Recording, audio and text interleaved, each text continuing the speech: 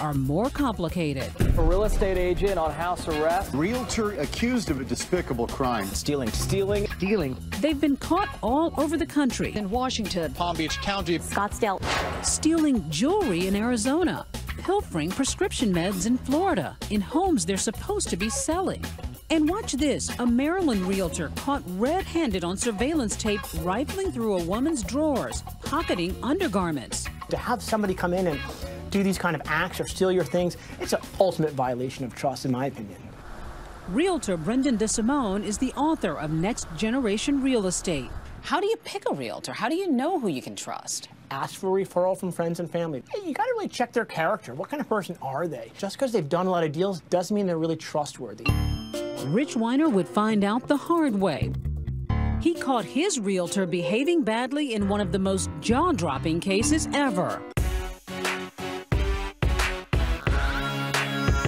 This is my marital bed. They just had sex on it.